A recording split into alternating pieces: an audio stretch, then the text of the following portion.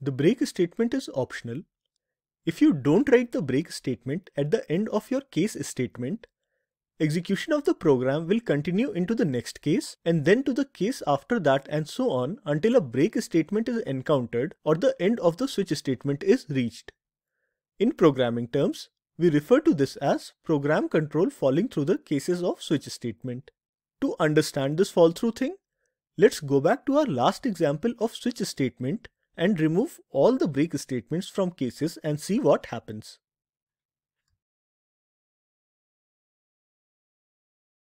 I am removing all the break statements.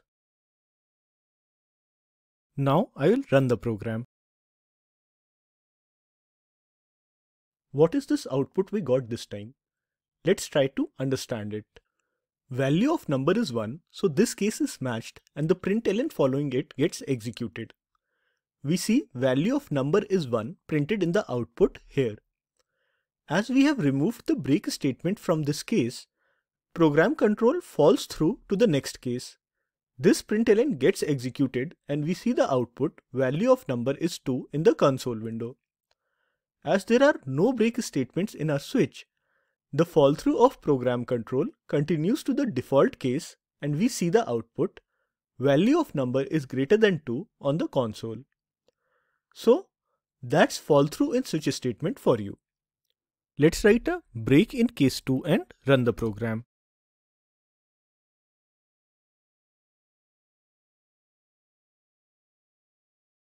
This time case 1 gets executed, then program control falls through to case 2.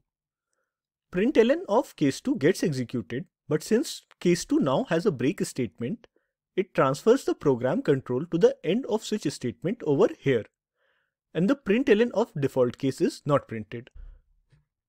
By now you may wonder why switch statement behaves this way and is there any use of this fall through behavior?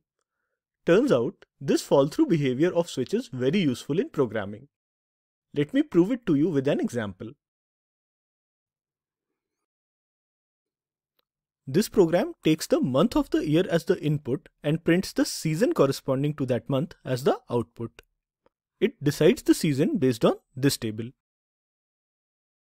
February, March is spring, April, May, June is summer, July, August, September is monsoon, October, November is autumn, December, January is winter. Notice that multiple months map to the same season. In such situations, we can use fall through behavior of the switch statement. Here, we have clubbed together the cases of months mapping to the same season and provided a single break statement. Let's say I give the month number as 4. It will match this case. Since there is no break, the program control will fall through case 5 and 6 and print its summer season to the console.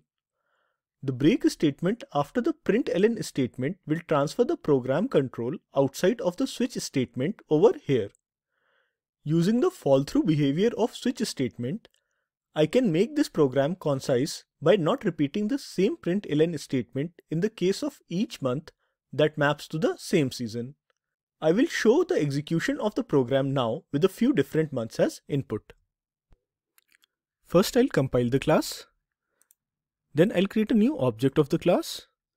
Using this object, I will execute the print season method.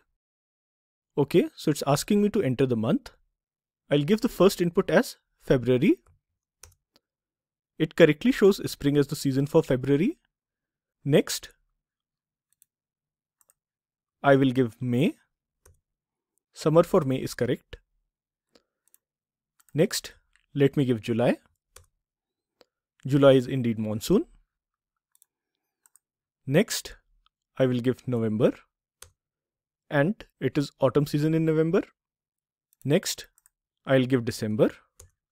Winter for December is correct. So, as you can see, our program is behaving as expected. Let me also try giving an invalid month.